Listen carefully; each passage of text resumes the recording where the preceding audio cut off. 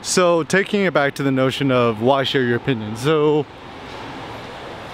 I don't know, I think it's, to me, one of the greatest human joys in life is to have an opinion and to share your opinion without fear of retribution.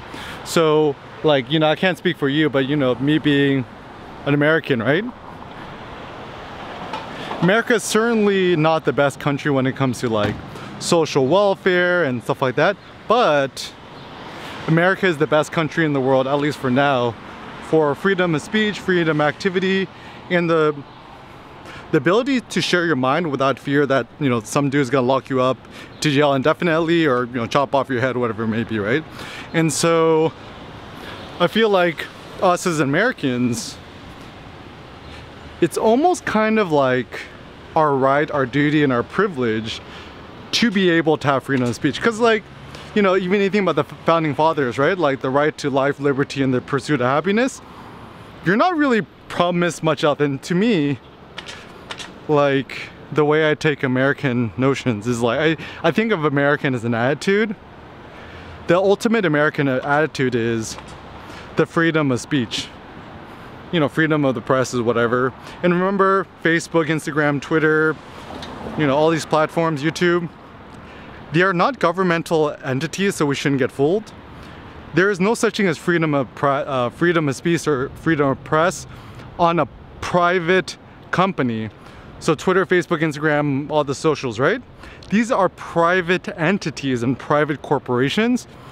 It is impossible for you to have 100% freedom of speech on this. And this is why you must make your own website, blog, you know, register your domain on bluehost.com, install wordpress.org.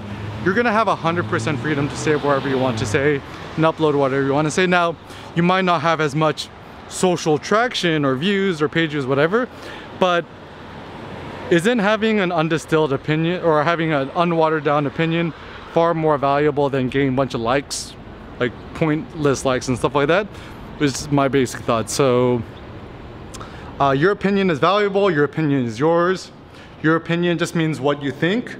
Opinion in ancient Greek, you know, whatever you pine on is your mind, your thoughts.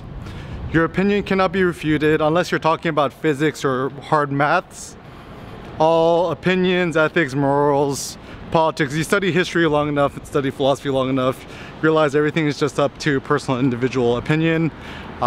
Society will thrive the more you share your opinion without watering yourself down or censoring yourself. So just share your opinion, and whatever others say, they could go to HE double hockey sticks.